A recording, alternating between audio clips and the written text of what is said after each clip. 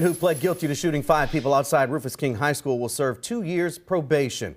During a fight outside the school last year, Devon Jobe fired several shots into the ground. Those bullets still hit 5 people, one of whom was his own niece. Jobe took a plea deal from prosecutors.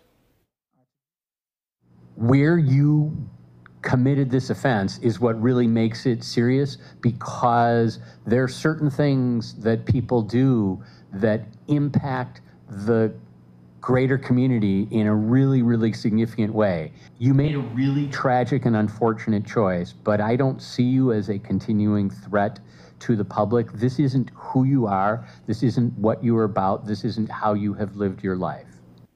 All of the shooting victims in this case survived.